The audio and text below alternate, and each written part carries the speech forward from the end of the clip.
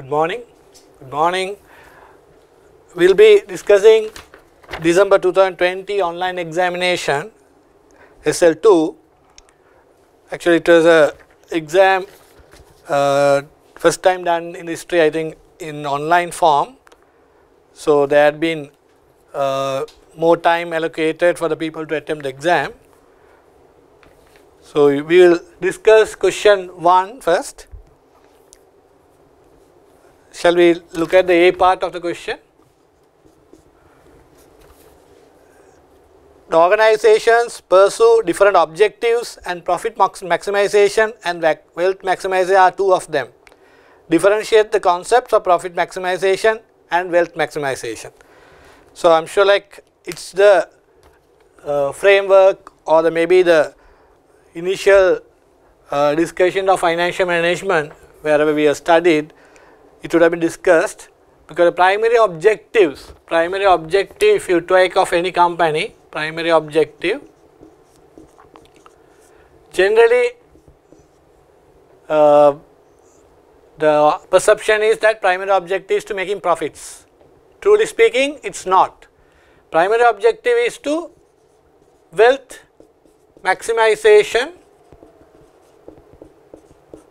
of the shareholders. Not anybody else.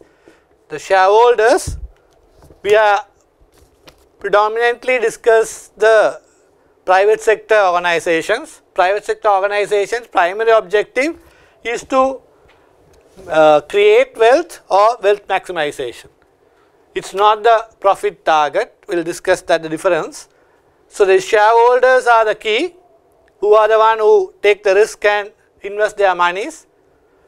So the objective or the primary objective of any organization, you take any industry, it can be hospital, it can be hotel, it can be banks, it can be manufacturing organization, service organization, any type of private sector organizations, they are working towards achieving this objective.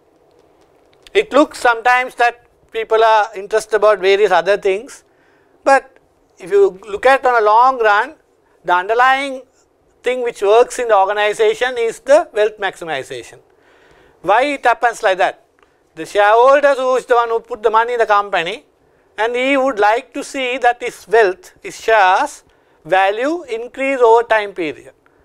So that is his purpose. It is the purpose of the organization. It is not just selling more sales units or producing more units or getting more customers. True that all are part of this whole game.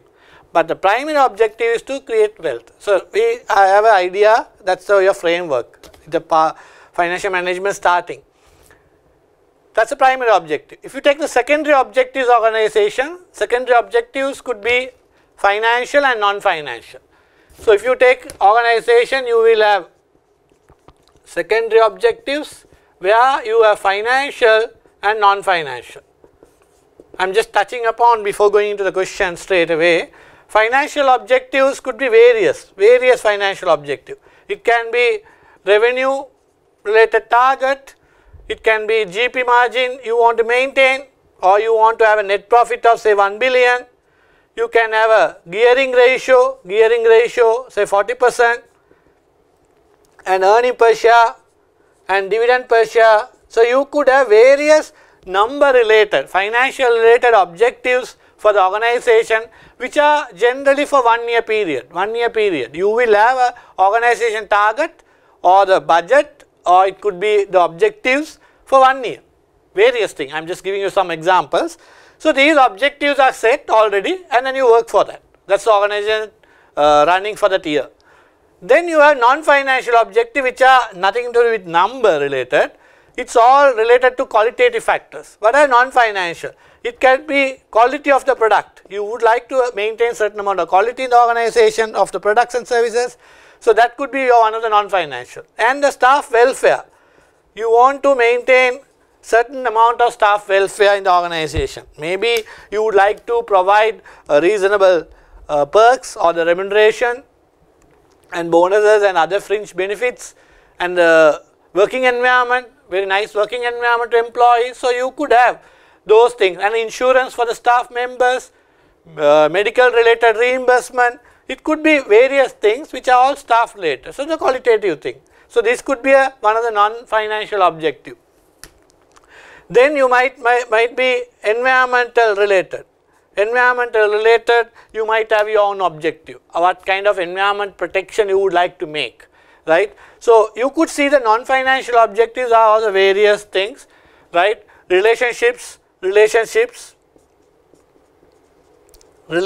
among the staff and suppliers, customers, and the overall image you want to maintain. These are all non-financial objectives the organization could have. It is nothing to number, but you would like to maintain certain levels. So, these I am just giving you a brand image. So, you might have your own what you call criteria, what kind of level you would like to maintain, because these are qualitative stuff, not numbers. So, you would like to have certain amount of threshold or levels which you would like to maintain over a period of time. So, these are non-financial objectives, these are financial objectives. So, these are secondary actually. The primary, again I come back to the wealth maximization. So, keeping that in mind, we will go to the question here. The question asks you what is the difference between, or why there are two concepts called profit maximization and wealth maximization.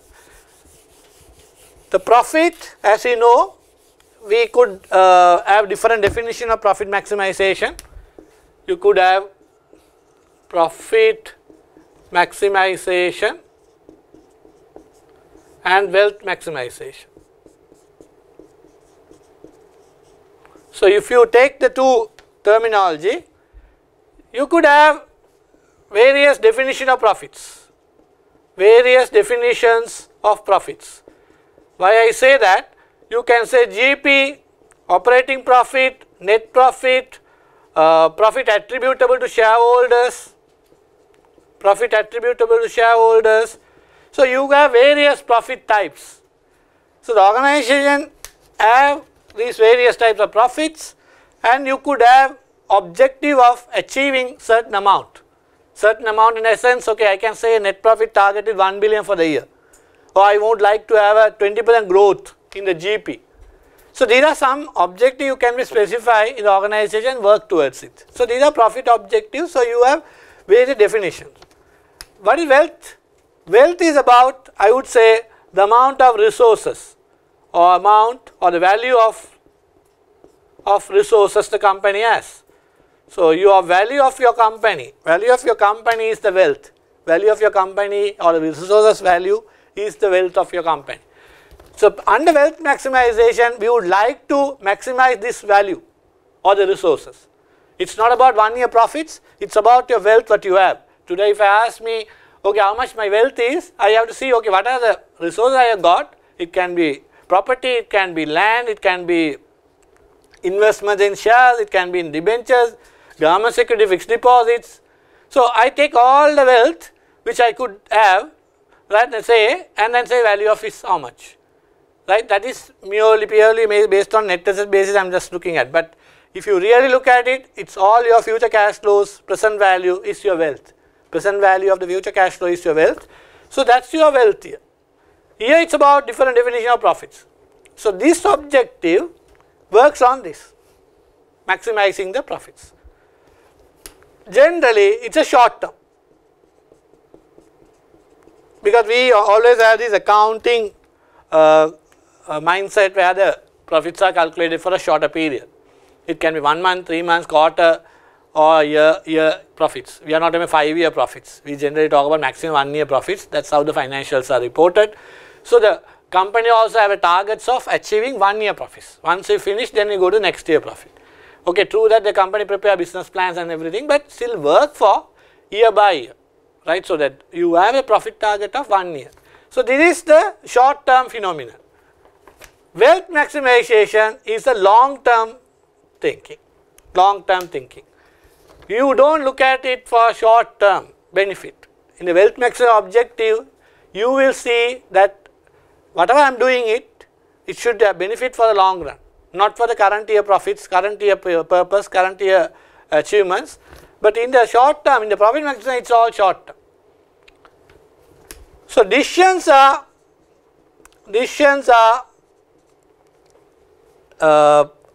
you could say short term related. Here decisions are long term perspective. For example, here you might decide to reduce advertising or research and development. You might decide. Why? Advertising, research and development cost, expenses, if you reduce, your profit goes up. So in order to achieve higher profits, you might reduce your advertising and research and development. So for the current year purpose, profit target purpose, you say, okay, I have reduced my expenses, I have achieved more profit, so everybody is happy. But in the wealth maximum objective, it is not about your short term thinking, it is a long term phenomenon. So what you do, you will not reduce the advertising. So reasonable or relevant expenses are incurred. So if you take the research and development or advertising, you have to incur, then you will incur. You don't think that I am cutting down cost. It's not the cost you are talking about, it's the investment you are making. Why? You need to make continuous expenses or investments in your research and development which will benefit on a long run. It's not for short period, long run, sustainable benefit. But advertising expenses, similarly you think it's a long term investment to make a brand awareness into the market or people to be aware of the products and services and to get customers for a long run. You keep the mindset clear, all that has to be done, so you will incur that. You don't look at it current year profit and say current year profit is going down because of this. You don't look at it. But in the profit maximization, you think, okay, I will reduce this. Then sometimes some of the investments you postpone. Why? If you realize your investment will result in additional expenses like depreciation to your P&L or finance cost into your P&L, you might reduce your investment for the current year. But in the wealth maximum objective, you will invest. You will invest for long term benefit. Because you realize that if the investments are made today, I will benefit in the future 3-4 years later, I will make the investment. I don't think, no, it's my finance cost or depreciation which is going to eat into my P&L. I am not going to look at it that way. So this is more of a sustainable objective. I want to make sure that my business is in sustainable level for long run. But here it's about all short term related, not really concerned about the long term perspective. So please understand, this is the two difference or two objective difference: profit maximization, wealth maximization. So you tend to take risk in the short run. You will take more risk in the short run and say, okay, I will make money this year somehow. But in the wealth maximization, you don't take decision in that sense. You will take always decision based on a long term perspective. If I am taking risk, true, I will have benefit or not. I will consider that long run. If I am taking a risk today, which will benefit me in the long run, and it's calculated, and I will take it. Not for current year profit target. But here I will take the current year target. And here sometimes you will see certain organization dispose properties or assets to make money. Why? To give good profit for the company. But that asset sale you are talking about, it can be a plant, it can be a building, it can be any asset you are telling, may be giving you profit for the current year, but you are going to lose the future revenue or cash flows which can be generated from the asset for basically after this year you won't get anything. But in the wealth maximization, you will not do that decision making because you realize that that plant or building or any other asset which is giving cash flow for the long run, you should not sell it in a today's context to make faster money. Better I keep it for long term benefits or long term cash flows. So that's how the thinking works on these two objectives. So I would say this is the primary objective, as I mentioned at the beginning. This is the primary objective organization. Even though profit objectives also there in the organization because they work for 1 year. Targets and work, but underlyingly they have to work on this wealth maximization. So any of the decisions which are going to result in short-term profits, not at the long run, they should not be making that decision making. It can be investment decision, it can be financing decision, it can be dividend decision. All three decision making, all three types of decision making should work towards this wealth maximization, not to make quick money for the 1 year period or shorter period. It has to be always looked at the long run.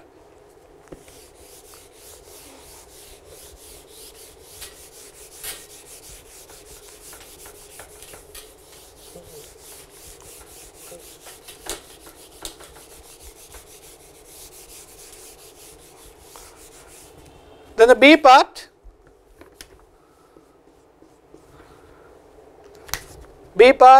you could see the question, December 2020, question number 1, the B part, you could see it's about a company called Serene Builders, leading property developer in Sri Lanka. They are hoping to embark on an ambitious project, mixed development project in Colombo's exclusive property development area facing Gold Face Green.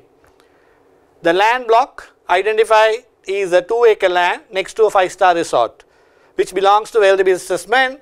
Serene Builders has finalized the purchase price at 15 million per purchase, 160 purchase.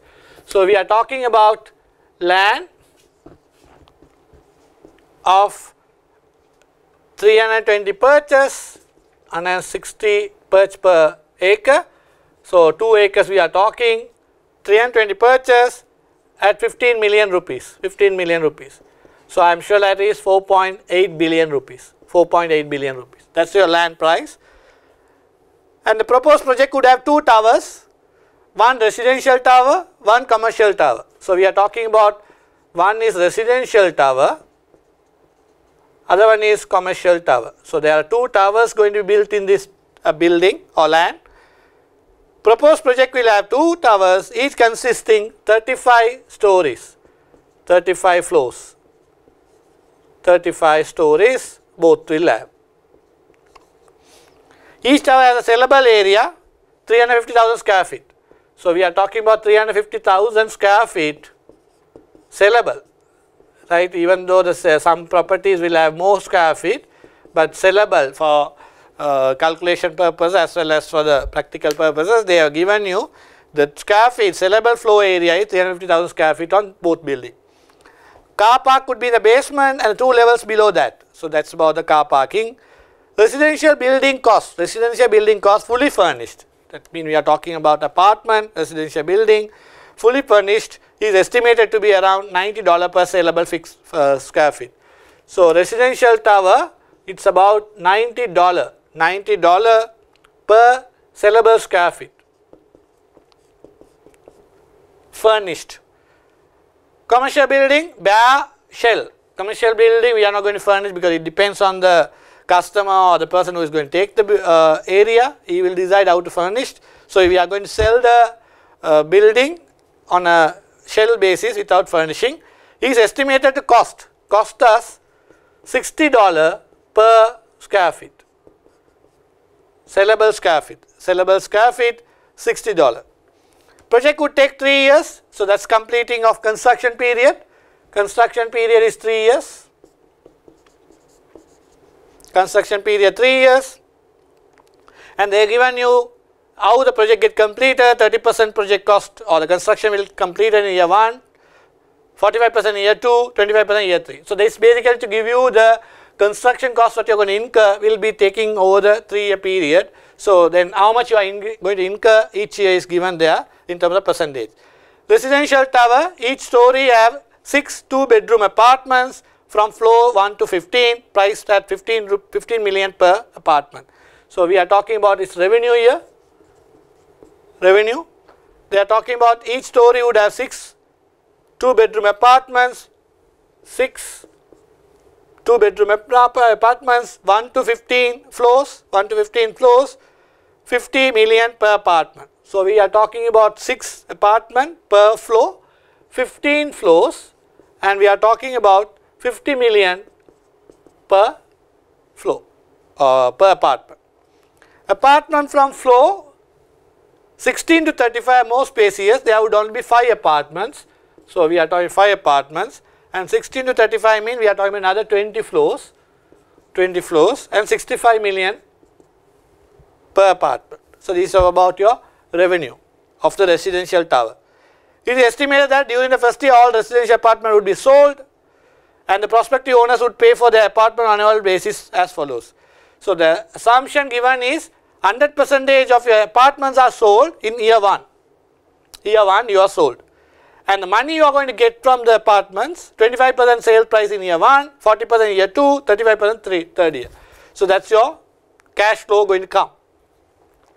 Then we are talking about commercial tower. The developer, this is about the residential tower. And then your commercial tower, again the revenue. A floor is priced 250 million. You are not selling as apartments, you are selling floors. 250 million a floor. Developer is confident of selling all 35 floors. So, you are talking about 35 floors, all 35 floors, 250 million a floor you are selling without furnishing. We are not talking about furnishing here, commercial clients. Year 1 you are going to get money of 10%, like that you are being given the time period of cash flow. And the certain builders would infuse equity of 1 billion, they are going to build 1 billion rupees of shares or the share money. And the remainder for the land acquisition would be financed through a 5-year loan at 13% per annum. 5-year loan, 13% per annum. Developer expects to fund the construction cost with pre-sales. So, please understand land cost. So, they are certain builder would infuse equity of 1 billion. So, here the funding 1 billion equity and 3.8 billion it is going to be loan. 3.8 billion going to be loan. This is for the land purchase, 4.8, how they are financing. This is the investment decision, this is the financing decision. 1.8 billion for equity, 1 billion equity, 3.8 billion loan, 4.8 billion total. 5-year loan, 13%, we will calculate numbers. Then the developer expects to fund the construction cost. Now, we all remember that there is a land and the construction of the towers. The construction cost is given here, how much per square feet, and then they have been giving the cash flows, how it is going to be incurred. All this, they are not going to get any money.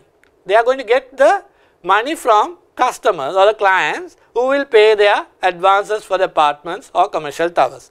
So, that is basically the funding way, funding strategy of this construction cost. So, there is no loan taken, there is no equity money put, construction purposes we are taking the client's money only. So, please note that in financing decision is that. Then they are talking about during the year 1, assume the dollar rupee rate would remain at 185. Thereafter, year 2 onwards, Lanka rupee will depreciate 5% per annum. So, the exchange rate depreciation is given 5% per annum for the balance period. Current rupee rate 13%, the loan what was taken as 13%. Cost of equity is 18%, that is shareholder return expectation. Construction sector is taxed at 20%. Project will be entitled to 10-year tax holiday. So, therefore, no taxation for this case question. Project proposal has been submitted to the bank for debt funding. Assume that you are the financial consultant. Actually, now always remember the question what we are asked from whose point of view. So, here the question is about a company going to give the feasibility report or whatever to get a loan from the Prudential Bank, and we are the financial consultant to the board of Prudential Bank. One of the senior bank officers has voiced his concern on the project due to the prevailing COVID-19 pandemic. So, please understand this question had been tested giving the concern of the COVID-19, because this is in December 2020 and the question the COVID-19 started in 2020 March. So, we noted there were 2 phases in Sri Lanka. We had March to May and again October, November, or the November, December I would say. So, that second phase. So, this whole period we are talking as the COVID-19 impact. So, the question also says like one of the banker has given concern about this environment situation. Assume that there is no separate administration marketing cost attached to property. So, there are assumptions to make no other costs other than these costs what we are talking. Roman number 1, compute the total project cost, and determine project financial feasibility in NPV values. So, it is about a simple NPV calculation. One is you have to calculate project cost, second you have to calculate the project financial feasibility in terms of NPV. We are very clearly given what is the evaluation technique we have to use, that is NPV. Round up to rupees millions in the calculation. So, it is all millions you have to do.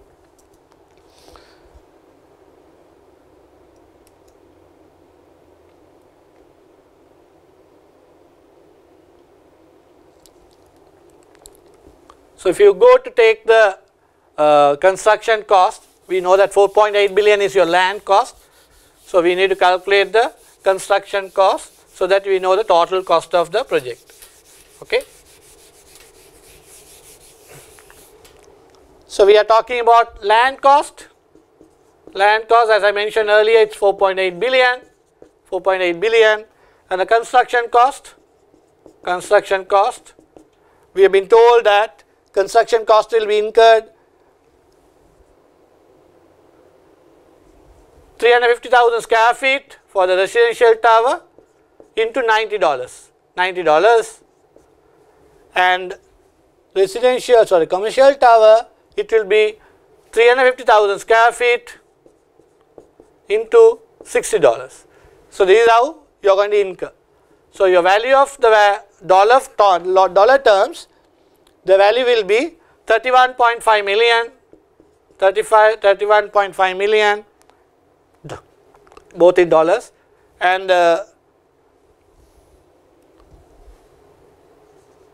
21 million for the, this is for the residential tower, this is for the commercial tower. So this is your construction cost in dollar terms. And in terms of timing, please note these costs are not incurred year 1 or year 0. It is incurred over a 3-year period. According to question, they have said the construction cost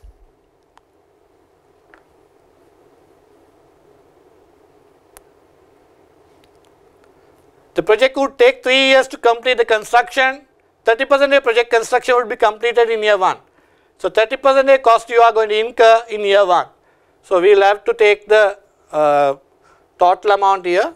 The total construction cost is $52.5 million. $52.5 million. This will be incurred in 3-year period. So we will take the year 1, year 2, year 3. So year 1 we are talking about 30%.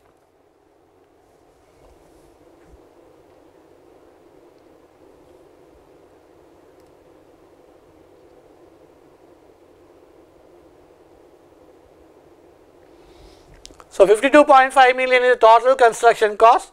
Year 1 you will be incurring 30%. Year 2 you are talking about 45%. Year 3 we are talking about 25%. So basically your 100% construction cost will be incurred over the 3-year period. Then your amount of dollars according to your total construction cost 52.5 million for both towers, 30% of that $15.75 million. $15.75 million. 15.75. Then second year 23.625 million.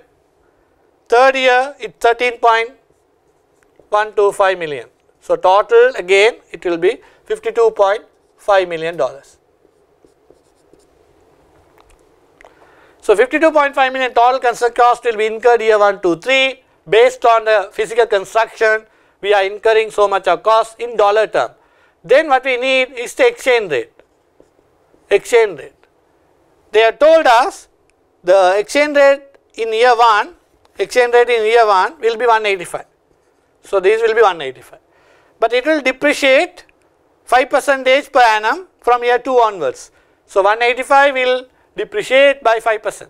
Please note that to buy $1 we have to pay 185 in year 1, and Sri Lanka rupee is going to depreciate. Always Sri Lanka rupee, if it is depreciating, we have to pay more rupees to buy $1. So if we are paying 185 rupees to buy $1 in year 1, year 2 we have to pay more rupees to buy $1. So that means 5% more than 185, which is 194.25. 194.25.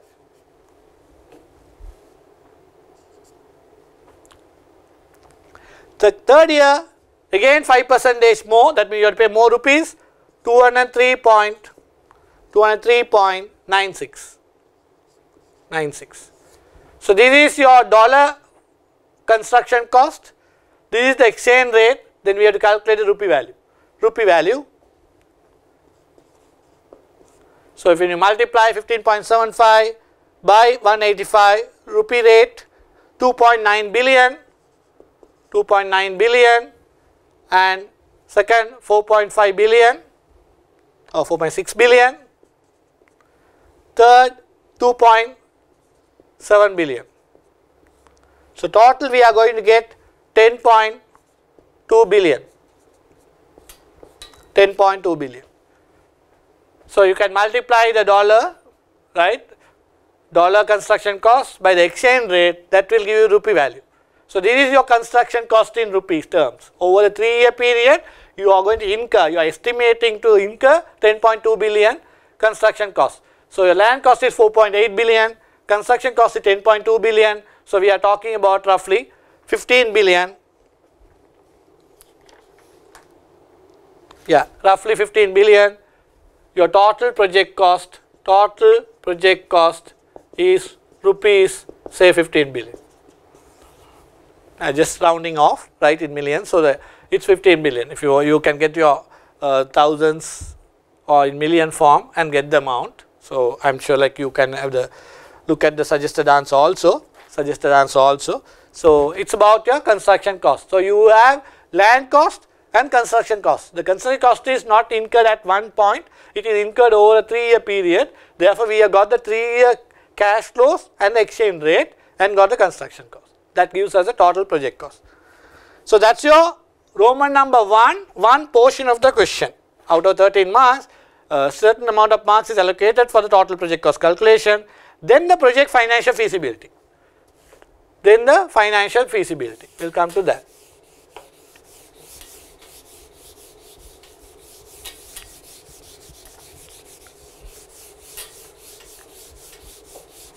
So, we are talking about investment appraisal of 5 years,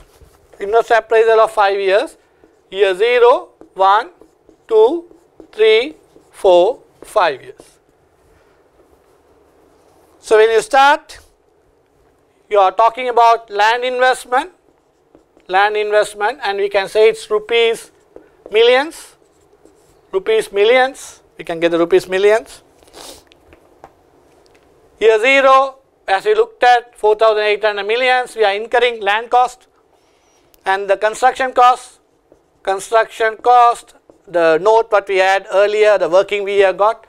So, you can look at the note 1, that what we have looked at the construction cost breakup.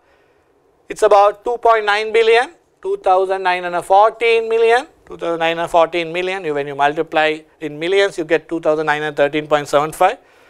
Then 4,589, these all in rupees millions. Third, 2,677 millions. So, construction cost will be incurred over the 3-year period based on the physical construction completion. These are the costs you are going to incur, what you looked at earlier. So, this is your cost of investment, construction cost and the land cost. Then we talk about revenue. Again, you can have note number 2 or working 2, you can calculate your revenue. Note number 2, there what they are saying, you are talking about your revenue going to come from the apartments and the construction, what you call the tower, commercial tower. So, I just have the note 2 here, just working for you. Note 2, you would see that residential tower, you have 2 components as we looked at earlier. One is the 15 floors,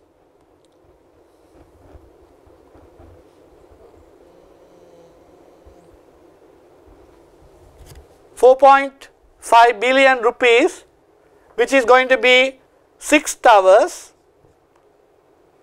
6 floors, and 6 apartment per floor, 15 floors as we wrote down earlier, 15 floors, 6 apartment for 1 floor, 50 million rupees. That is the way you are going to generate apartment revenue. 15 floors, 1 floor you have 6 apartment, 50 million a floor. Second, you are going to have 5 apartments for 20 floors, 20 floors, 20 floors, which is going to be 65 million, 65 million. So you are talking about 15 floors, 6 apartments at 15 million, whereas 20 floors, 5 apartments, 65 million. So that gives you revenue of 4.5 billion, second one 6.1 billion. So we are talking about 11 billion rupees of money we are going to generate by apartment selling 11 billion. You can look at your numbers, and the money is how you are going to get from the clients.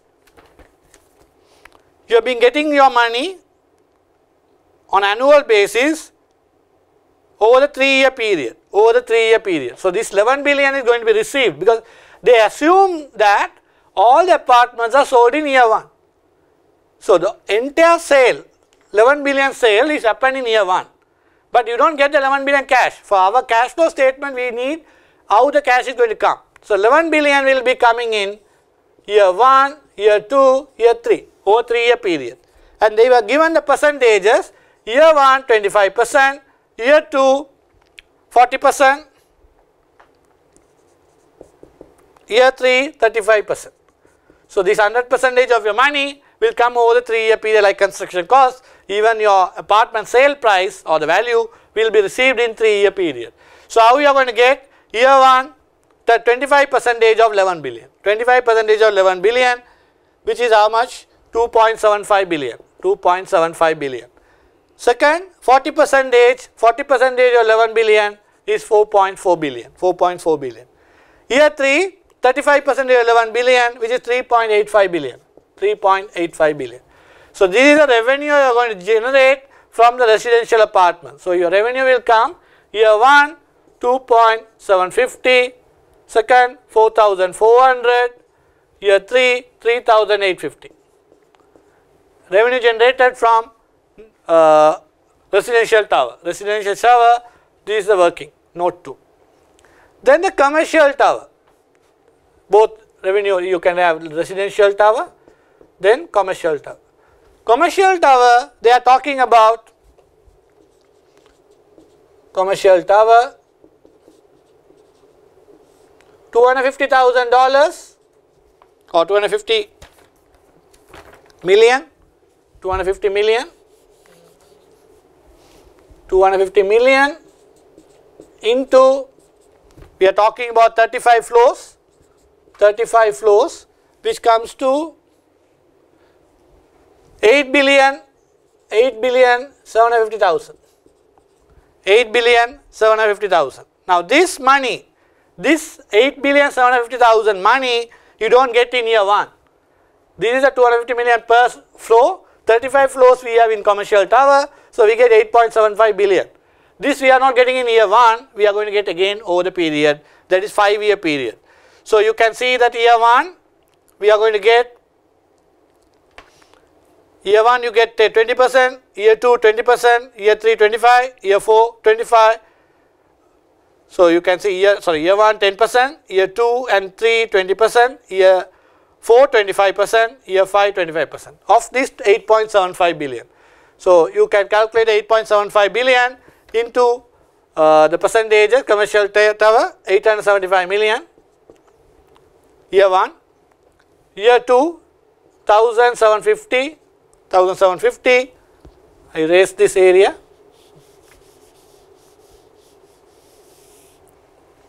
year 2 1750, year 3 also 1750, year 4 2087.5 or 88, and year 5 again 2087.5.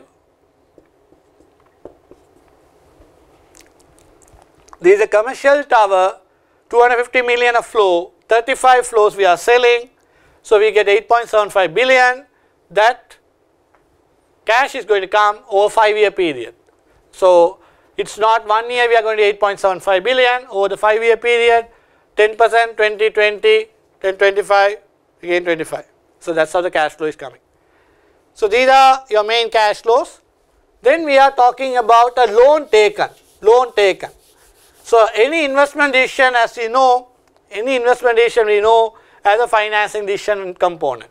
So, in a sense, like it will result in financing decision. When I decide to buy a house, I need to finance that. I have to think second how I am going to finance this investment. Either housing loan, or I take my own money, or other sources of funding, how I am going to take. Similarly here, we looked at land is purchased 4.8 billion, 1 billion equity money, 3.8 billion is loan money. So, equity money what you put is not taken into the cash flow statement, but it is part of your cost of capital calculation.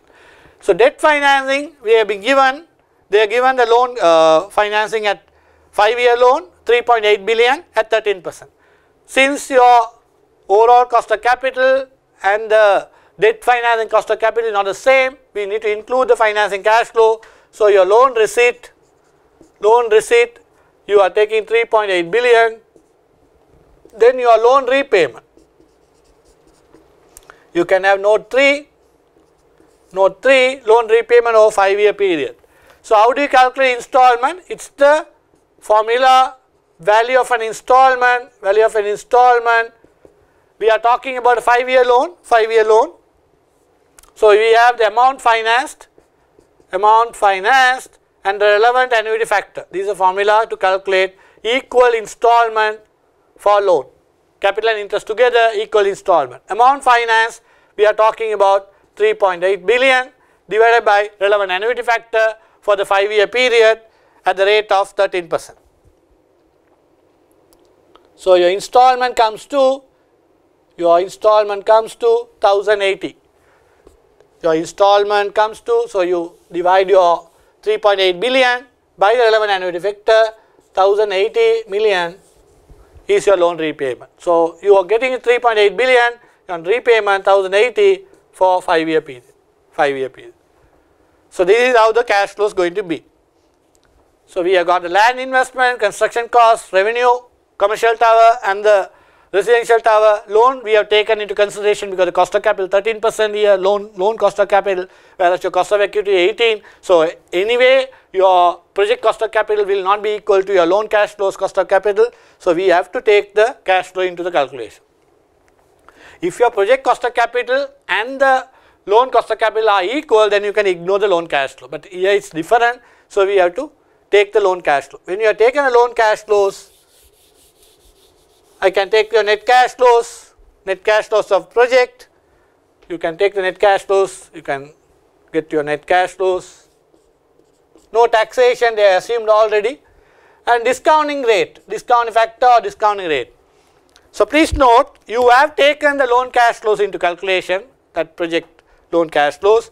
Since you have taken the loan cash flows already into calculation, your cost of capital or the cash flow, net cash flow what you are arriving in this whole thing, it belongs to the shareholders, Your financing cash flow is considered. So, your net cash flow belongs to shareholders, therefore, you need to discount using shareholder return requirement, not the WACC.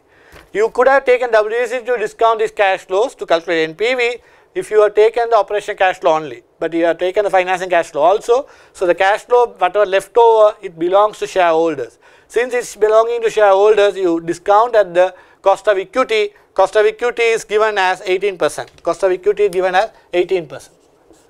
So, you take your net cash flow, discount at 18%, then calculate NPV. I am not doing this multiplication of discounting factor by the cash flows. As you know, the cash flows are here and discounting factor is at the rate of 18%, not at 13 or we weighted average cost of capital. I think the suggested answer as WACC. Actually, the cash flow belongs to the shareholder in this case, because after financing cash flow, since it is after the financing, you have got cash flows belonging to shareholder and they have not given a separate cost of capital, only this project cost of equity given, or they have given you cost of equity and then interest rate is given for the loan year. So, therefore, we are taking the cost of equity as the relevant cost of capital to calculate the value created by this project, So, that is NPV of how much? So, when you multiply your net cash flows by the rate of 18% discounting factor, please note that 18% discounting factor, not the WACC, because the cash flows is taken already after loan cash flow. So after the what you call this financing cash flows in the calculation, net cash flow what you are arriving at is only to shareholders. So shareholders return requirement is 18%. So on that basis your NPV comes to 1210 millions. So that's basically your answer. It's basically the finance feasibility. So it's a positive cash, positive NPV. So you accept the project, So that's your Roman number 1. Roman number 1. They ask you compute the total project cost, determine the project financial feasibility in NPV values. So NPV point of view, it's 1.2 billion. You have a positive NPV, so project is acceptable. Then the Roman number 2.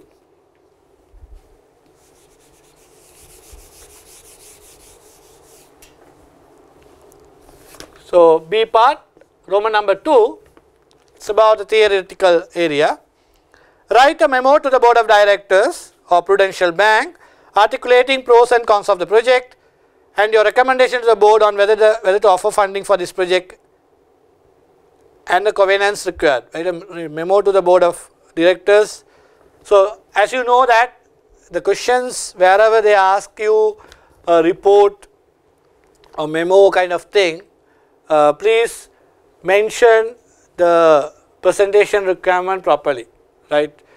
Even though when normally in the classes and all we don't put that thing very seriously, but from exam point of view you are given certain marks for your presentation, right? I know that it's time consuming in the sense like you are under pressure for time, so you may not take so serious about it, but then just mention it's a kind of a board of director, you are writing a memo, so you have a to, from, subject, date, so only the 4 idea.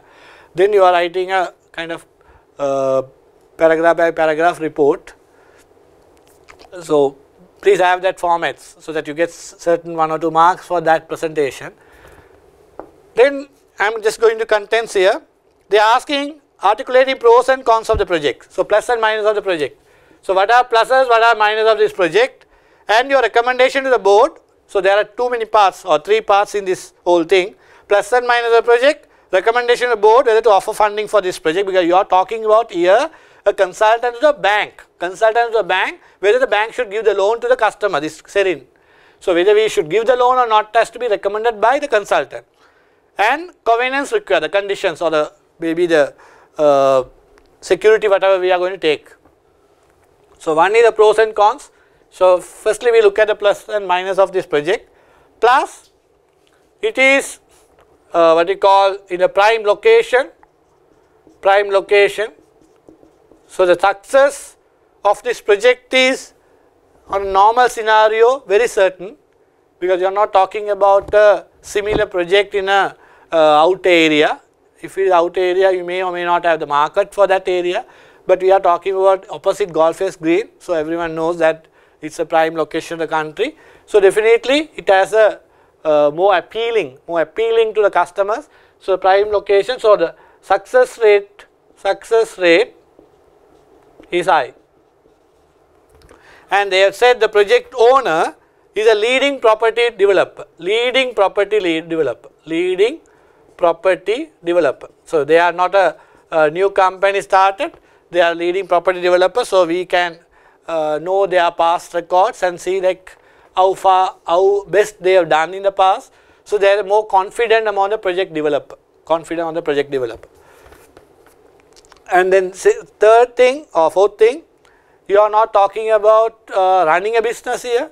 You are going to build a project or build a complex and you are going to sell. So the time period we are talking is a limited period or maybe 5 years we are talking. So that is also advantage, because it's not a very long project we are going to depend on. It's a 5-year project.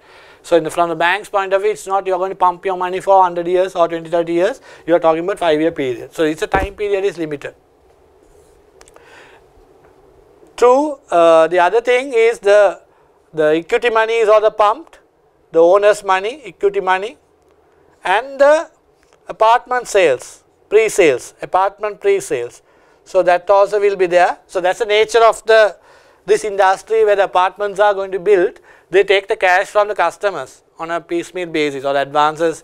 There are some targets 30%, 20%, 40% like that, you have to give over the period of time. So according to physical construction, the money also comes in. So if you are not pumping money and building and then waiting for customer to come and buy, it's not a product like that. It's a product where while you construct, you need to get your money. Okay, it has its minus also, we'll come to that. So you have a chance of getting the shareholder money, so there's a commitment from their end, and then you are getting the pre-sale value. And more importantly, as I mentioned, the prime location. Since it's a prime location, the value of the asset is there always. Value of the asset is there.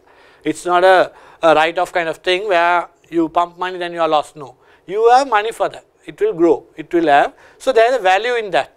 You are not talking about kind of very high risk property we are talking. The value will appreciate, so the benefit the customer will get. So prime location, so there is a value of property, okay. So those are some of the pluses. Maybe you can think if you want the tax holiday, so there is no tax they are going to pay on this, so tax holiday is going to be given.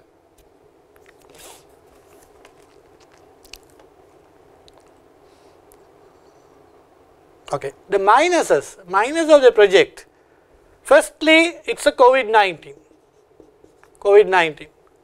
right? COVID-19 has a negative impact in every business. So this company or this project is not an exception. As you know that we are talking about these kind of apartments or this kind of properties are mostly targeted towards the foreign investments also, right? And if you take a commercial property, we are talking 35 floors. 35 floors are going to be used for commercial clients. Commercial clients ready to invest in this kind of property on the assumption that there will be enough customers or the tourism customer will come to the company or the products. So if they are targeting the tourism, this COVID-19 has disturbed tourism very badly. So impact on tourism has a negative impact. But as of the period in time we are talking, there was a negativism actually. This question at that point, negativism is like how long this COVID-19 have an impact on the entire world. So the world has to come out of this whole issue for the tourism to be back to normal, right? Even though we started tourism recently, it's not as we think, it's not so fast, right? So people will take time to settle down. With the vaccination program going on all over the country as well as the other countries, it will take few months or maybe a year to come back to the normal. So with that scenario, there is some portion of negativity of this project, because you are going to invest money, and if no one is going to buy these apartments or don't take the commercial property, the rate you are offering, there will be a question. So that is something we need to consider. It's a negative side of it. Second, the investments investment value can increase. Investment value can increase. Why? One, again COVID delays, right? You are not building the work, or building construction work is not happening on the as scheduled. There were disturbances. So due to that, there will be delay in your construction. When you say delay in construction, the construction cost goes up. So COVID-19 delays will increase the cost, can increase. Second, the exchange rate. You are talking about per square feet construction cost, $90, $60 per square feet. So that exchange rate, we are expected 5% depreciation over a year. But as you know that this current year 2020, the exchange rate was started to depreciate faster. Then the government intervention, actually the exchange rate has got stable at this moment, but still nobody knows that what's going to happen, because we have as a country have to go through the different challenges in terms of foreign currency repayments, and we are losing out on FDI, we are losing out on tourism income. So there are a lot of things happening simultaneously. So we don't know the exchange rate, how it's going to fare over the period of time. So in that case, the construction cost, it's really depending on the exchange rate. The exchange rate variation, negative variation, it's not going to be positive variation, it could be negative variation. Negative variation will have an impact on your project cost. So this is one of the important concern you need to consider. cost can go up. One is delays, other one is exchange rate. Third, the important thing here is the demand, right? We are assuming 1 year, within 1 year everything is sold. 1 year all are sold, all sold. This is a question mark, this is a question. Right. Very rarely you could sell all your apartments and the commercial property in the first year. So if you say your properties are going to be sold not in first year, it will be taking few years, not a cash flow coming. Your sale takes place over a period, then the construction cash flow comes later. So when you delay that, this NPV can differ. NPV can reduce or maybe a minus, we don't know. So that is another important thing where the assumption of 100% sale may or may not happen on the first year. So it takes time, and especially with this COVID-19 situation, it might take more time than what you thought. So there will be an impact on your cash flow coming, so that also have an impact. Then important thing, you are going to generate cash flows, your loan repayment, 1 billion repayment, purely dependent on your apartment sale cash flows or commercial property sale cash flows over a period of time. So if you take the cash flows, year 1 you have a 300 million minus, after that you have positive cash flow. So you have to understand that you need to match your cash flows properly. If delay in your cash flow coming in, then you are stuck. Even though it's a very good property developer, famous property developer, still when you take the project per se, you may have not matched your cash flows properly. So therefore the cash flow matching concern if the above things work negatively. What I am saying is, if the apartment cash flows coming late, or you are not able to sell on your first year every apartment, at the same time if you see the delays in payment plan, people, because of the business, most of the businesses are affected at this COVID-19 situation. So even the person who has took the apartment or person who has taken booked the commercial property may not be paying the cash flow as you thought. So there will be delay in your cash flow. When there is a delay in the cash flow, your loan repayment may not be able to meet. You can't meet the, so that cash flow matching will be a concern. Another concern you have to think. Maybe you have to reschedule your loan or delay your longer period. That's one of the other things. So these are the pluses and minuses of the project. Maybe you can add on 1 or 2 other points. If you have a situation like this, what are you going to do? Because they asked the second part on the same question, they ask you pros and cons and recommendation. Your recommendation to board. Basically whether to give the loan or not. The answer is yes, loan can be given. Because definitely it's a good project, as I mentioned the positives when you look at it. And more importantly, you are not going to give loan based on the cash flow. You are, as a bank, you are going to look at the property and give the loan. So I would say that loan can be given by getting covenants. They have asked the covenants. Basically we have to get the covenants, that's the security. We are talking about the property, mortgage, and then entire cash flows routed through the bank,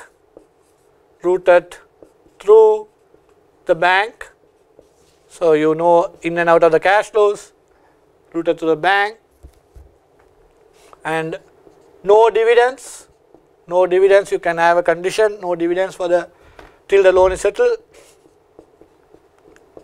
These are additional thing you might say.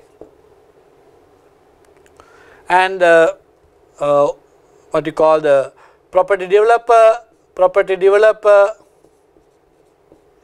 kind of a guarantee, may or may not be, but you should be able to ask property developer guarantee for the loan repayments. So these are the covenants. So loan can be given with getting all these, because you are very certain that the present COVID-19 negative environment change in a short period of time. When you take a longer period of time, the 1 year period is not a bigger longer period, it is a short period. So 1 year time, everyone knows that with the vaccination happening in the whole of the world, the tourism will be back in normal and the countries will be normal. So then the businesses will prosper. So this kind of property, apartments or even the other things will happen, and as you know, like Sri Lanka is promoted as a South Asia hub. So there is a benefit of those definitely will, with the port city being coming in the Sri Lanka map. So there will be opportunities, so this project is not going to be a failure, definitely it will be successful, provided you are the project owner also have a commitment towards the project success, and we make sure that our property as a bank, property is mortgaged properly so that we are sure of getting the money, we are secured, and entire cash flow routed through us, and no dividend, so that the owners are committed in ensuring the project success, and property developers guarantee. So those are a few things you may ask the company or the project developer, so that we are sure of getting our money. And it is not a very long term project, even if you say 5-year project, it can be delayed by another 1 or 2 years because of the present condition. Still we are through, because it is not a very long term project. So we are able to make money out of this project, and project is a good project. Okay. So that is about question number 1. Then we move on to question number 2. Question number 2, December 2020.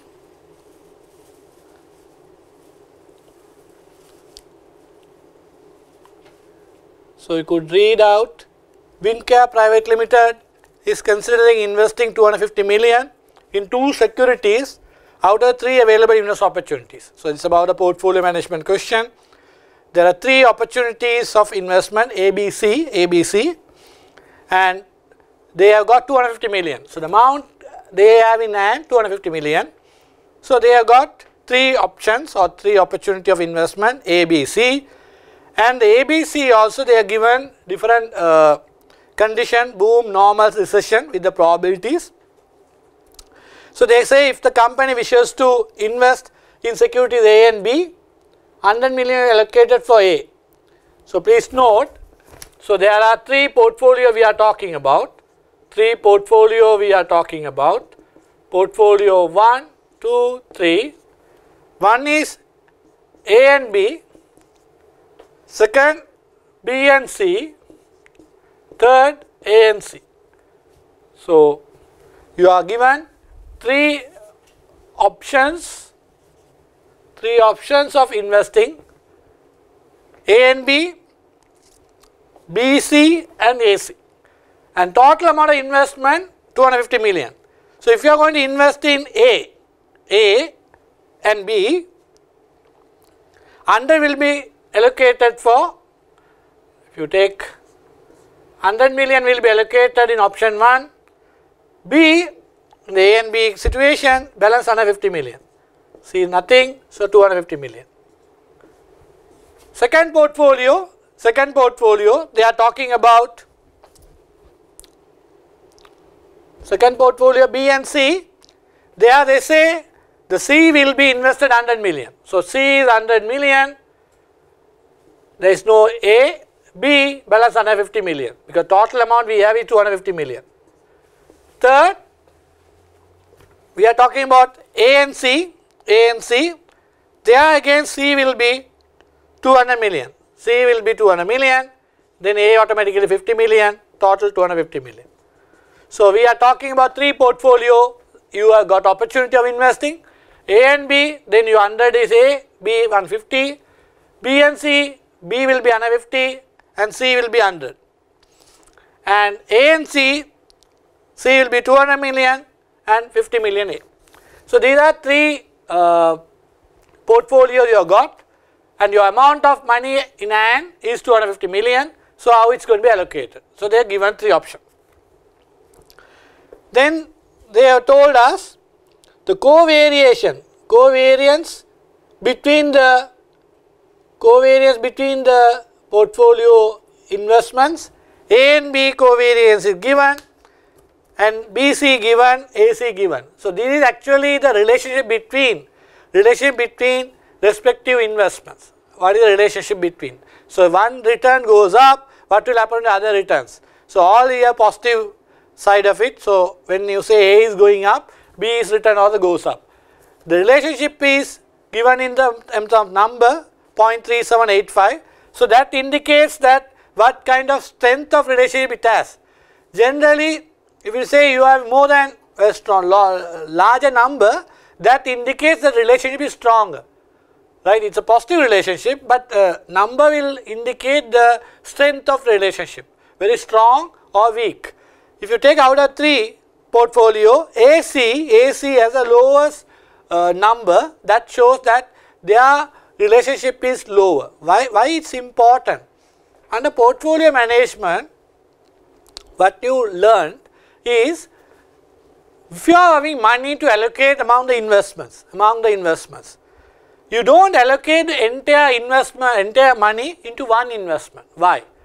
If you say I have got 10 million rupees, I go and buy one share, one company share in the stock market.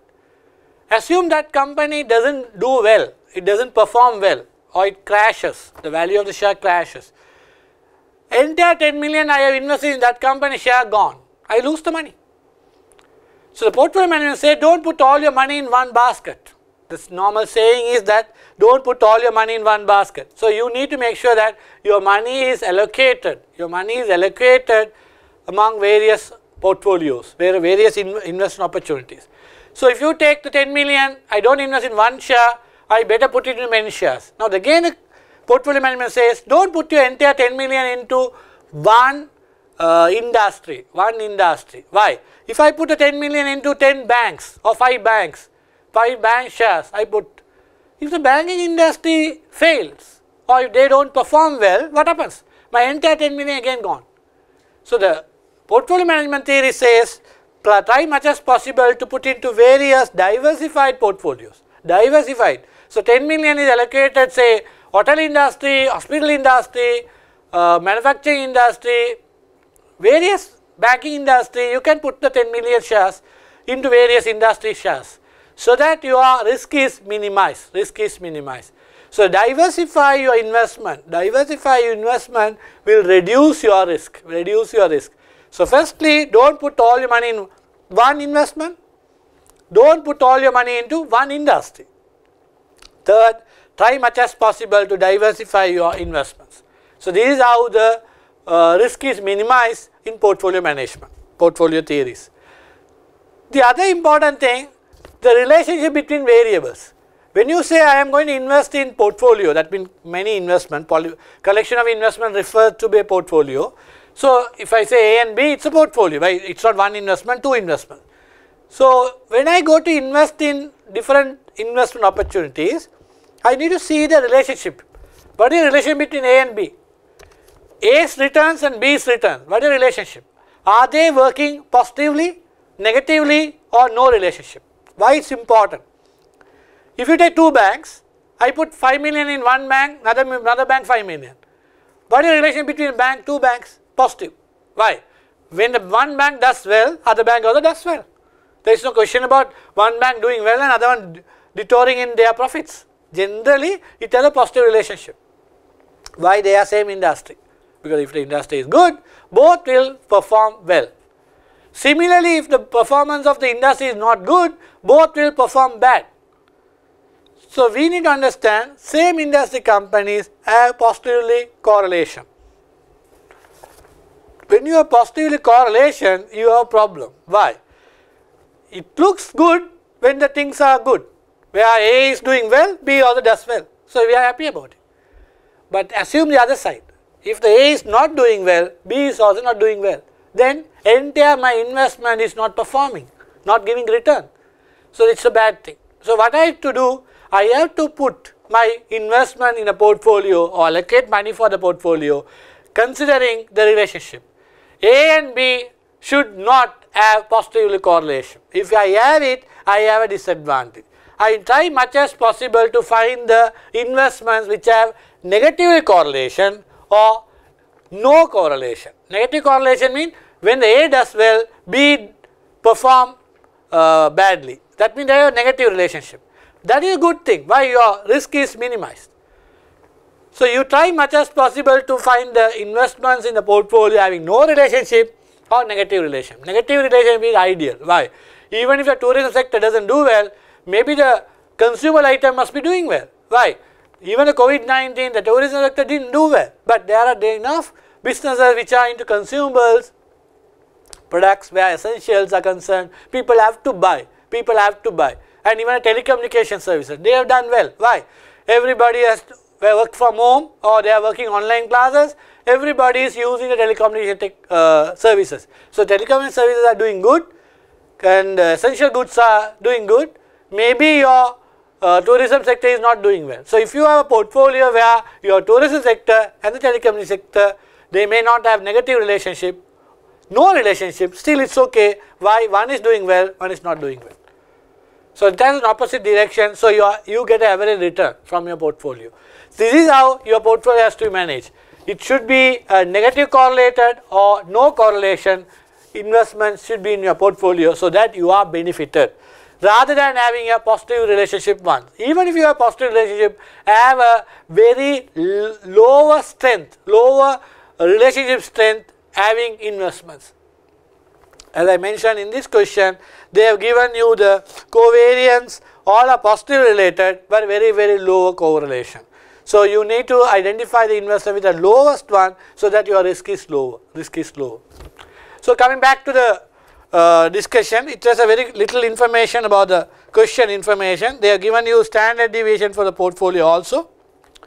Advice, the question asks you, advise the company on the optimal portfolio by analyzing each possible portfolio, 11 marks. So they want you to find what is the best portfolio you should be allocating out of this. 3 portfolios are given, opportunities are given, we have decided which is better. So firstly we need to find out what is the average expected return or expected return of each investment. Average return of each investment. Because we need to understand that they have not given you A, B, C. Ideally, you would prefer to have return of A and B, expected return of A and B, or the average return of A and B. They have given you the probability. Wherever you are given probability, what we should know, we need to calculate the expected return or expected value concept, So you are being given A, B, C, 3 investment opportunity. Firstly, we look at 3 investments separately. So you are given the probability, 3 situations, probabilities are given 0.5, 0.3, 0.2 probability, it all together 1. And the returns you are going to get 16.9, 12.5 and 8%. So you need to know that there is a 50% chance you get 16.9 from this investment, 30% chance you get 12.5, 20% chance 8%. So what is the average return? Average return, it is a mean or the expected return. Expected return, since you are given a probability, we have to calculate the average. Average is calculated by multiplying the probability by the actual return, multiply the probability by the actual return, multiply the probability by the actual return and add it together and you get the expected return. So the expected return, you need to multiply 0.5 by 16.9. You can multiply each of these variable and add it together, your expected return comes to 13.8%.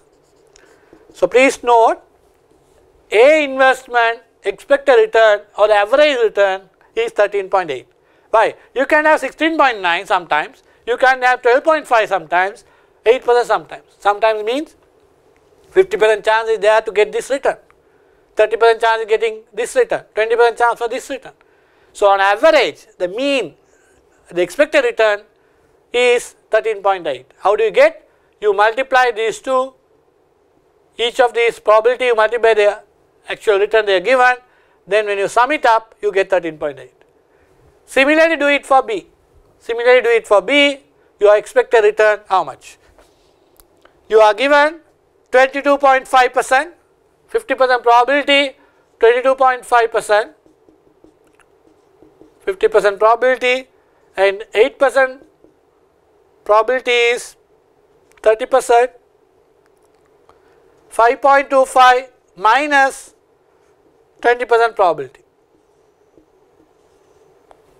So we need to know that these are your numbers, these are your returns that you can get, but these are with the probabilities. So we have to calculate expected value concept, probability multiplied by returns, that gives you expected return. So investment B gives you expected return of 12.6. 12.6. C we are talking about similarly 20.4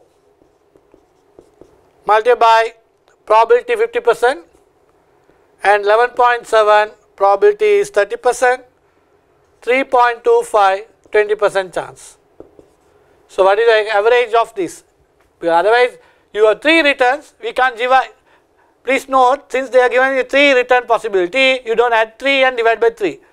You have to multiply by the probability and add it together, that's expected value concept. So when you do that, you are getting a return of 14.36, 14.36.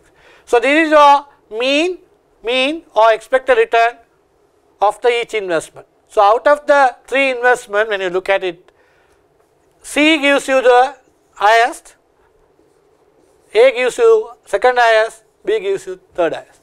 This is the average return you can get, average return you can get. So we will look at that later.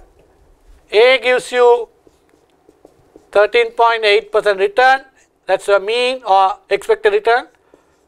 B gives you 12.6, C gives you 14.36. So that is your average return or the expected return of each investment opportunity.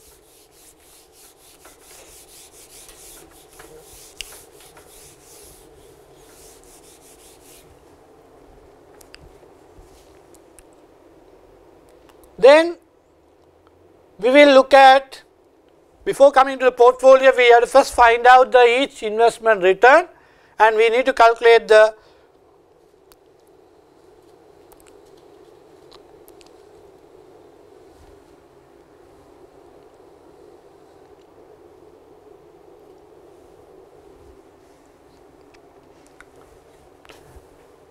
firstly we will look at the individual returns of the each investment.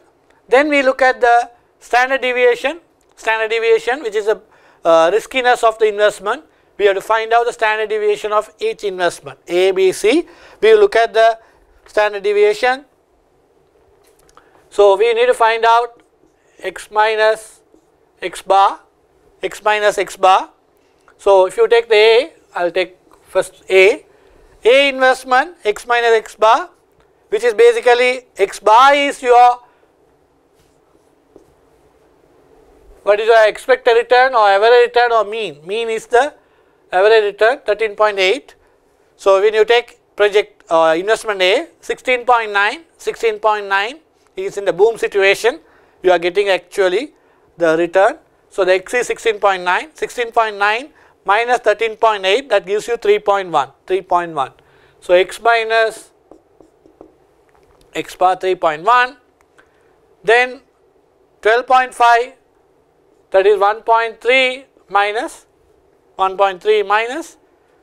then 8%, that is 5.8 minus.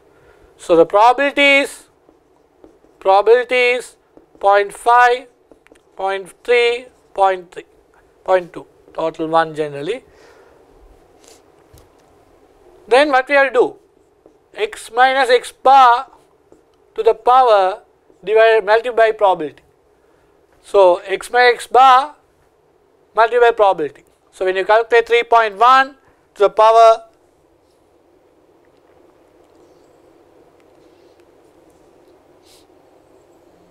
power 2 into the probability, which gives you 4.81, 0.51 and 6.73. That gives you 12.04. So this, how do you calculate? you have got x bar, that is your mean, x is your different scenario, your return condition, return. So, x minus x bar gives you this values, that x minus x bar to the power 2 into the probability. So, that gives you these numbers. So, 12.04, then we calculate the standard deviation. We can calculate the standard deviation. Standard deviation is the risk measurement. Please note, standard deviation is risk measurement. It is average risk. Average risk. So, standard deviation tells us the average risk of your investment return can vary. Return can vary. We realize the A return is 13.8. That 13.8 return can vary plus or minus by the standard deviation. Standard deviation reflects the average variation. Average variation. We always remember that, okay, we want to get a return of 13.8 average return, but the 13.8 can vary plus or minus by how much? That is the average variation. Like the average return, average variation is the standard deviation, which is how much? Which is square root of 12.04, 3.47. 3.47.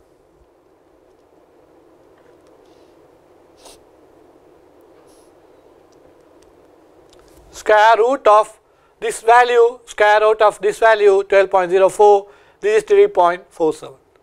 So, please note, this is your standard deviation for investment A. Investment A. So, investment A gives you average return of 13.8, having a standard deviation of 3.47. 3.47. Same thing we can do it for B and C. B and C. Same thing, x minus x bar. So, the B returns are 22.5, then you minus the average return of 12.6, that gives you 9.9. So, 9.9, that is your x minus x bar, 9.9. Then it is 8% minus that 12.6, so 4.6% minus. Then 5.25 and the recession period 5.25 minus that minus 12.6, which we are talking about 17.8, 17.85 minus. So, this is your x minus x bar. Again you have to calculate x minus x bar to the power 2 into probability. X minus x bar to the power 2 into probability. Probability is the same 0.5, 0.5, 0.3. X minus x bar is 12.6 for B into probability, that gives you 49.01, 49.01, 6.34 or 65, 6.35 and 63.72. Total of that, then again standard deviation square root of the total. Total is 119.08, standard deviation is 10.91, 10.9. So, again this is a riskiness of B project or B investment. So, B investment average variation is 10.91. B gives you a return of 12.6, but average variation is 10.91. So, your return can vary plus or minus by 10.91, whereas A return can vary by 3.47 plus or minus, 3.47 plus or minus. So, when you take the out of the 3 investment opportunities, we realize C investment gives us the highest return, average return. Riskiness, I am not doing the same thing for C, but you can calculate that standard deviation is 6.71, 6.71. So, this is again C this standard deviation 6.71.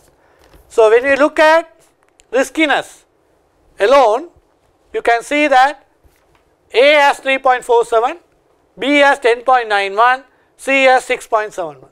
Out of 3 project or 3 investment opportunity, A has the lowest risk, B has the highest risk. But return point of view, C is the highest, B is the lowest. So, in both sides, returns point of view, B is the worst. Risk wise, B is the worst, highest risk. So, out of the three investment opportunity, B is the lowest risk and lowest return. Or so highest risk and lowest return. A gives you the low risk but medium return. C gives you the high return but medium risk. So, these are separate investments, risk, return we have calculated, risk and return. Before going to portfolio, individual investment opportunities, risk is calculated, return is calculated. So, what you need to understand knowledgeably, every return is this, every return is this. When the probabilities are given, you have to calculate what every return I can get it from each investment, we have got that. Standard deviation gives us, this just number calculation, standard deviation tells us what is average risk of this investment. That means your return, what you are expecting will vary due to various reasons, plus or minus, by how much? 3.47, 10.91, 6.71. So, this is a riskiness. So, out of the riskiness, if you are going to select the investment, the highest risk is this, lowest risk is this. So, as you know the basic principle, risk and return has positive relationship. Higher the return, higher the risk, higher the return. Lower risk, lower return. But always remember, portfolio management very clearly say, highest the risk doesn't mean you get highest return. It's only expecting, you are expecting higher return. You are not guaranteed by anybody that you get higher return. You would see any high risk investment opportunity. Share market is generally supposed to be high risk investment opportunity compared to bank deposit and government securities or any other investment. So, share market you have high risk investment. So, that doesn't mean you get high return. You may get high return on certain scenario, but not always. You may lose your capital. That is why we always say the high return, high risk ones may or may not give you high return, may or may not give you high return. You are not guaranteed very high return. But if you take the risk-free investment like government security, treasury bill, treasury bond, repos, which are no risk, but you get return. They are called risk-free return. So, you should know your basic principles on risk-free investment. High risk generally supposed to or you are expecting to get high return. Lower risk ones will give you or low returns. So, high risk ones doesn't mean that they will give you high return. The investor only expect high return from the high risk ones. If I invest in share market, I expect high returns. So, I have opportunity to invest in various investment opportunity which are high risk ones. I believe I will get high return, but I may lose my capital. That is the meaning of high risk. Till you lose your money, you don't realize the word high risk. Otherwise, you are just putting high risk, high return. There is no guarantee. So, please get that point clear. So, we have got the expected return for each investment, separate investment, and the expected or the standard deviation which is the average risk of the each investment opportunity we have got. So, this will be used to calculate risk of the portfolio. So, when you want to calculate the risk of the portfolio or the standard deviation, we are given the formula there. The examiner has given the formula there, so you can calculate the formula. So, we said portfolio, there are three portfolio, A and B, B and C, and A and C. A and B, we are talking about A, we are investing 100 million, B, we are investing 250 million. So, total 250 million. So, weightage, please note the weightage, out of 250, 100 million is 40% and this is 60%. So, this is a weightage. B and C, C will be 100 million, C will be, maybe I have a space here, C,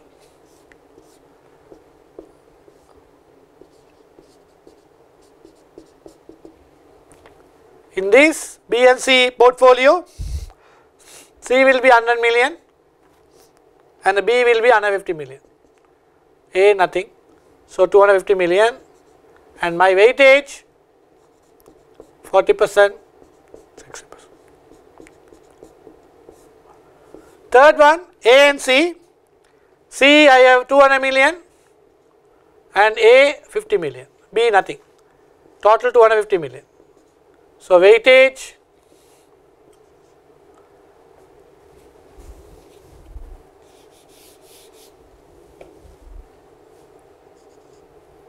so we can see the weightage here.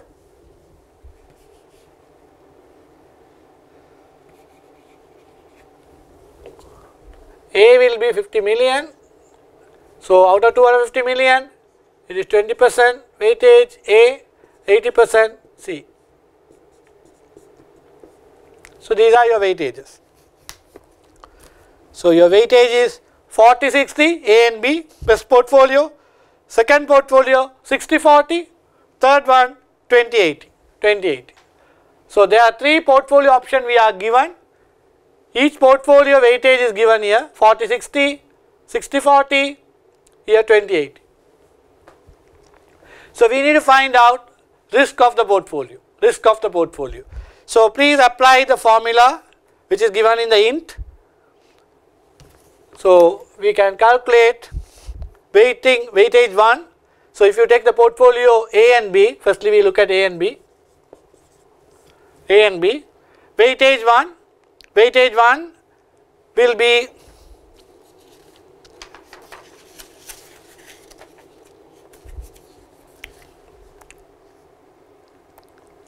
weightage 1 40%, 40% to the power 2, 40% power 2 into standard deviation of the portfolio or the investment 1. So in the A and B, A standard deviation we found out 347, that is 0.0347 to the power 2 plus, I write it here down, 0.6 weightage 2 into standard deviation of the B project or investment 10.91, 0. to power 2. Then you have to add 2 into weightage 1, which is 0.4, weightage 2 0.6, 2 into 40% of weightage 1, weightage 2 60% into covariance 1 and 2, covariance 1 and 2 0.003785, 3785. Then the entire thing, whatever number you get, square root, that gives you risk of the portfolio, that comes to 7.9%. So please note, your risk of the portfolio is 7.9. So we have got, earlier we got the risk of each investment, that is standard deviation of each investment. Here we are talking about risk of the portfolio. There are two investments in the portfolio, so average risk is 7.9%. So A and B, 7.9 is the risk. So same thing you do it for the other two portfolio.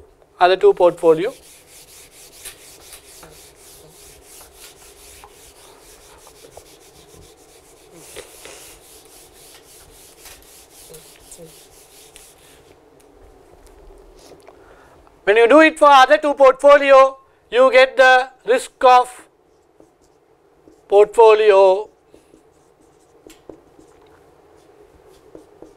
A and B, B and C, A and C. Or we will look at the portfolio AB, BC, AC, and you put the return, average, and you have the risk, the standard deviation. So we need to calculate the average return of the portfolio. We have to calculate A and B. So, I might write it here, the working. A and B,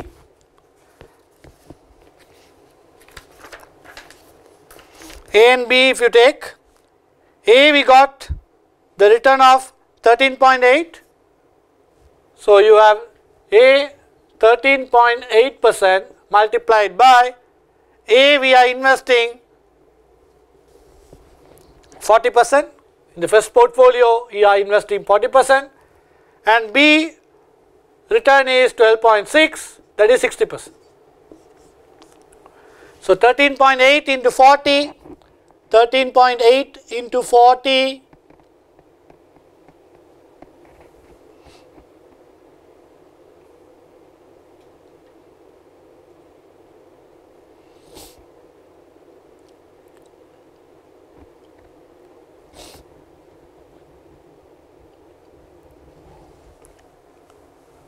percentage of 13.8, 60% of 12.6. That gives you average return of, or the expected return of the portfolio 13.08.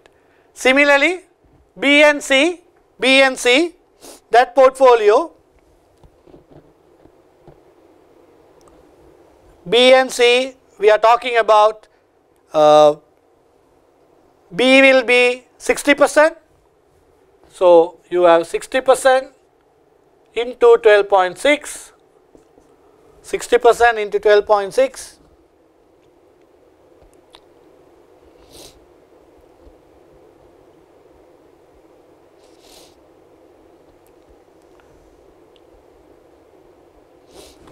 And 40% of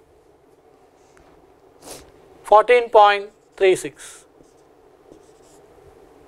Please note that when you want to get the average return of the portfolio, it's a weighted average cost of capital calculation, similar thing. You have two investment in the portfolio, 60% and 40%. 60% you get from one investment return, 40% you get from this return. So, you are getting an average of that. So, you multiply the 60% by the B investment return, 40% from the C investment return. So, that gives you average return of 13.3. And similarly, you do it for A and C. A gives you 13.8, which is 20% investment or portfolio return. Weightage is 20%. A 13.8, you are getting 14.36, 80%. So, what is the average? That gives you, A and C gives you 14.25. 14.25. Then that's a portfolio return, average portfolio return. Portfolio risk we got. Portfolio risk we got 7.9. Portfolio risk 7.9. 9.2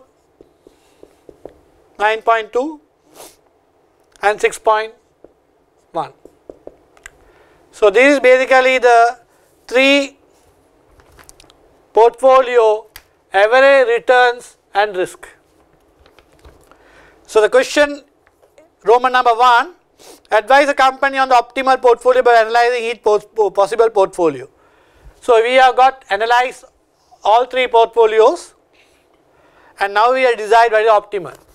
If you look at the average return of the portfolio 13, 13, 14. Risk is 7.9, 9.2, 6.1. So, we need to decide which one we are going to say. As general investors perspective, you want to minimize your risk and maximize your return. You want to increase your return, minimize your risk. So, if you want to reduce your risk, 6.1 is your minimum. So, that is basically a lowest risk. And return wise, you want to always increase your return, that is 14.25. So, coincidentally or for some reason, A and C, which is the portfolio, gives you a lower risk, highest return. With real you get this situation, right. So, you have the lowest risk and highest return, right. So, if you take the other two, here you get higher risk but lower return comparatively. Here comparatively lower risk than this B and C, but returns are similar to B and C. So that is why we have to select optimal portfolio is A and C. A and C.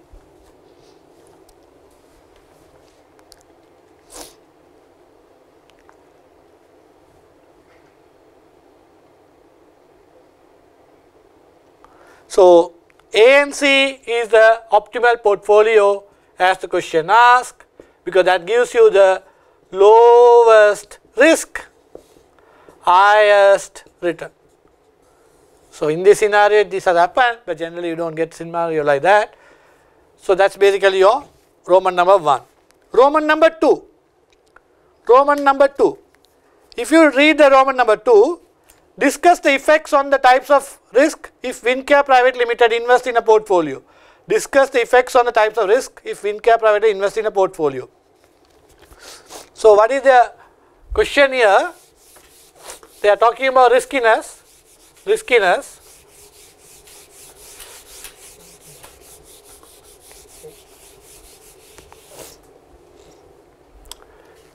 So Roman number 2, A part, Roman number 2, riskiness. They want to talk about riskiness. Firstly, we need to know, rather than you invest in 250 million into one investment, you are investing in two investments. So you are investing in a portfolio. By investing in a portfolio, you are actually diversifying. Investing in a portfolio means, to some extent, you are diversifying. Rather than depending on one investment, you are dividing the investment. So you are diversifying. The other thing, you need to see what kind of risk by diversifying, what kind of risk I am trying to reduce. Actually, there are two types of risk, unsystematic and systematic. Unsystematic risk is relating to specific company or industry. Unsystematic is a specific company or industry the risk. So if you take a company as a inherent weakness of strikes in the organization or union strikes, or you see that company went through a bad fire in a factory or building, or that company is in an industry which is going through a difficult time like a tourism. So you will see that it can be a risk common to the industry or the company. If that is the case, that is something called unsystematic risk. Why say that? You can reduce it by diversifying your investment into various other investments so that your risk is minimized.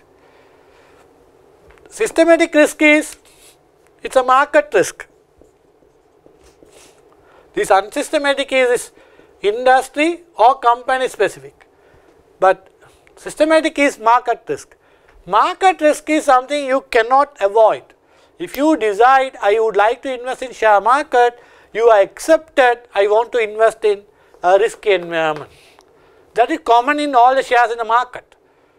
Maybe one share has more risk, other share has lower risk, but they have risk. If you don't want any risk, don't put your money in government securities. If you want return and you want to increase your return, you have to go to the risky investment. Not that high risk ones, at least some risk you have to accept. So market risk is common in the systematic risk is market risk, which is common in the markets. Every company in the stock market will have that risk. You cannot avoid that. You have to accept that risk, which can be panicking, it can be a various factors which is affecting your macro picture, have impact on your systematic risk. Unsystematic risk can be diversified away by getting into more investments. So if you have put all your money into all the stocks in the stock market, you are diversified very well. So your risk is very, very low in terms of unsystematic. So that is something here we will talk about. Wincare Limited diversify their stocks by getting into two investments. So they have reduced their risk. Then the third thing, the relationship between variables. As I mentioned to you, covariance reflect the relation between the two variables or two investment opportunity. The lowest strength you see in A and C. So we got the lowest risk there, A and C. Whether we get higher return or not is separate thing. Lowest risk we got in A and C because they gave the lowest covariance. So we need to understand that A and C lowest risk, which is identified by the low strength of covariance or relationship. Low strength of relation between A and C, which was denoted by the number given by covariance 0.2329. 0.2329. So actually what we have to understand here, riskiness is reduced by selecting optimal portfolio because it gives you the lowest risk. So you have diversified. By doing that you have reduced your unsystematic risk. But systematic risk you cannot avoid, that is common in the market environment.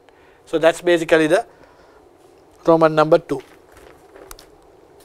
Then moving to B part of the question.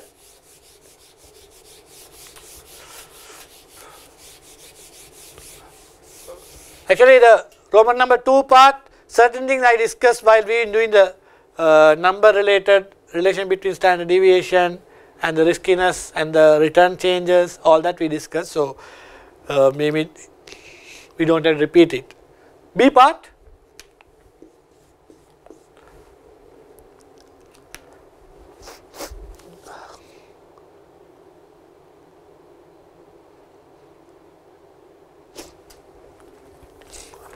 An investor is evaluating the following financial information related to Lima PLC in order to buy the shares of the company. So they are talking about an investor's point. He is evaluating a company called Lima PLC, listed company, to buy the shares of the company. Earning per share, dividend payout ratio given. So when you are given earning per share and dividend payout, we can calculate dividend per share per year. For the year 2020, that is the latest year, company recorded net profit after tax of 138 million, proposed a dividend payout of 50%. So 2020, 138 million profit, dividend payout 50%. Number of shares 50 million. Due to the adverse effects of the COVID-19 pandemic on the economy or the country, the expected dividend growth of the company for the next 2 years would decline by 1%. When compared to current dividend growth of the company, thereafter expected dividend growth rate would be 4%. So they are saying that current dividend growth rate of the company will go down by 1% for next 2 years. After that the dividend growth will be settled down at 4%. Investors expect additional risk premium of 2% compared to 13% return given by the other company in the same industry due to recent change in the board of directors of Lima PLC. So this investor would require a return expectation, 15%. Similar company in the market, the investor wants only 13%. For this company, investor wants 15%. So 15% return requirement, market price 18.75. Advice whether the investor should invest in the shares of Lima PLC. So very simple question. What they are asked is to calculate the value of the share based on dividend related model and see whether the market price 18.75 is overvalued or undervalued. So you have to calculate the inherent intrinsic value of the share based on dividend model and compare with your market price. So we are given earning per share, dividend payout, then we can calculate dividend per share, 2000 year, 2016, 17, 18, 19, 20. 1.80 all rupees,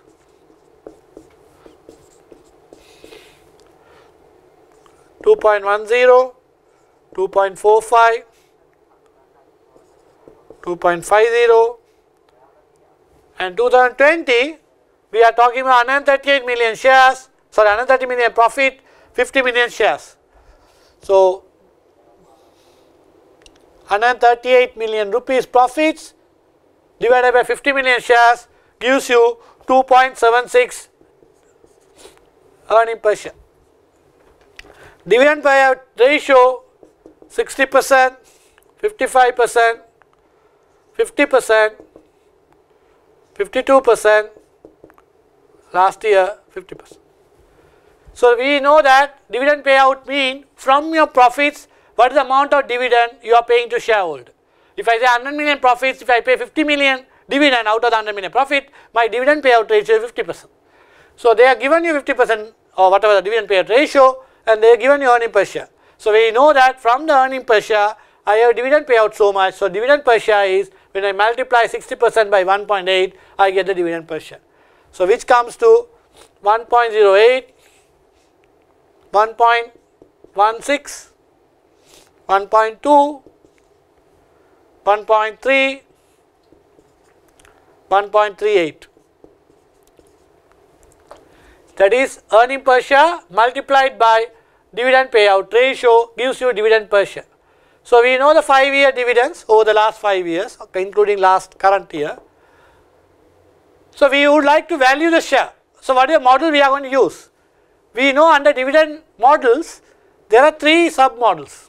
One is dividend valuation model, which is we assume that dividend is going to be paid on a constant amount every year.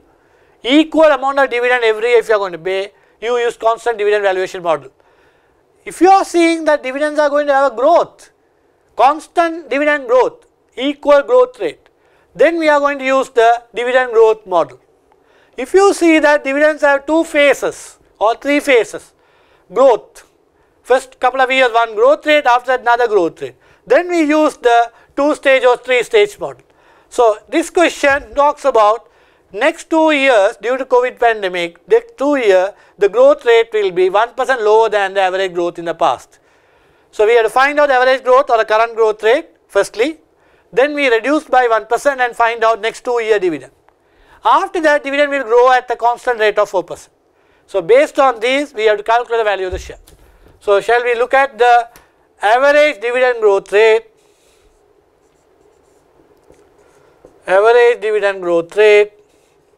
of the past.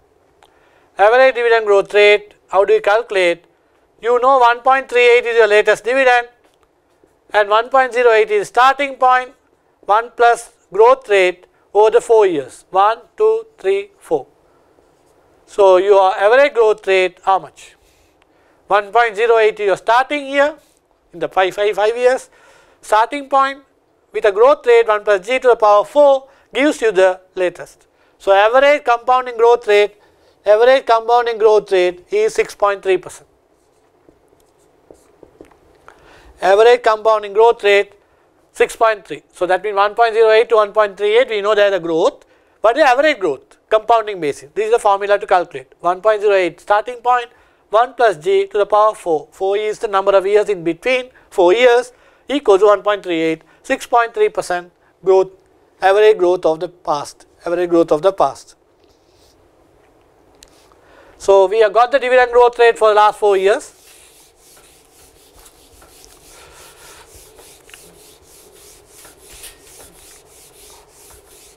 (6.3% is the average growth. So we have to calculate the market value. So we know that year 1, year 2, then year 3 to infinite period. So dividend per share, year 1, 2. So average growth rate 6.3% per annum. They say it will reduce by 1%. So that means you are talking about 5.3% for next 1 and 2 years. So your average growth rate will come down by 1%, that becomes 5.3. So year 1 and year 2.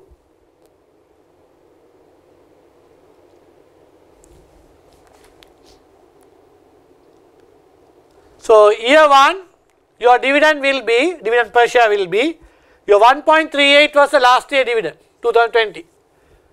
1.38, 1 plus 0.53. 1.3 is 2020 dividend, that will grow at 5.3, not 6.3 average growth rate, 1% lower, 5.3. 1.38 1 plus G, that gives you 1.45. 1.45. Second one, similarly 1.45 with a 5.3% next growth, 1.53. 1.53. So that is your year 1 and year 2 dividend cash flow, dividend per share or dividend cash flow. Then year 3 to infinite period, that is 1.53, we have to calculate terminal value, 1.53, 1 plus 0.4, there is a growth of 4% after that.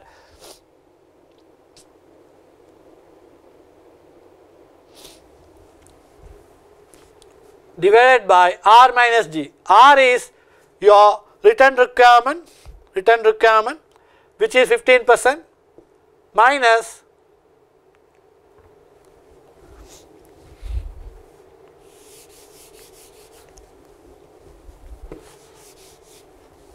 so you will have your discounting factor or annuity factor, then your present value. Year 1, your discounting factor at the rate of 15%, they have been talking about 13% industry company return expectation, but your company investors want 2% more, so your 15% return requirement, so your discounting rate is 15%. At 15%, your discounting factor is 0.869. Year 2, 0.756. So your cash flow multiplied there, 1.26% value and 1.16% value. Here, this year cash flow will be 1.53, will be growing at 1 plus 0.4. This is your cash flow. What is your present value? This is your year 3 to infinite period perpetual cash flow.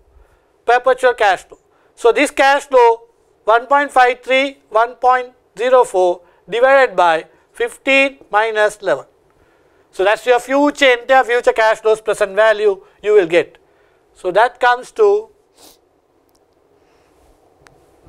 14.47. 14.47. Again, this is a present value as of end of 2 years, because your cash flow start from year 3 onwards. 3 mean end of 3 onwards. When you get your present value using the dividend growth model for the second phase, your present value will be 14.47, but this is not at year 0 present value, this is at the end of year 2. If the cash flow start from year 3 end, 1 year before, that is year 2 end, you are getting this cash flow. So this is your value, present value at the end of year 2. But these two present values are year 0, year 0. So this is at the end of year 2. How do I bring it to year 0? Again multiply at 0.756, that's the end of 2 years discounting factor, 14.47 into 0.75, that gives you 10.94. That is again year 0. I will raise this area.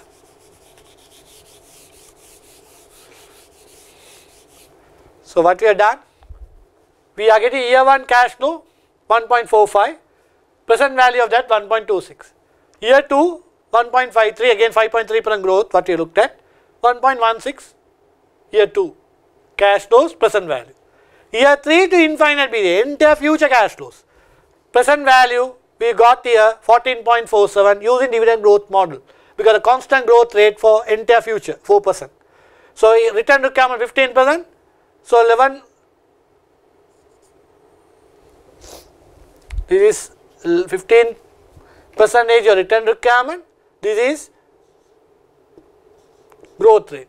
Actually dividend growth model, as you know, is your equals to DO 1 plus G R minus G.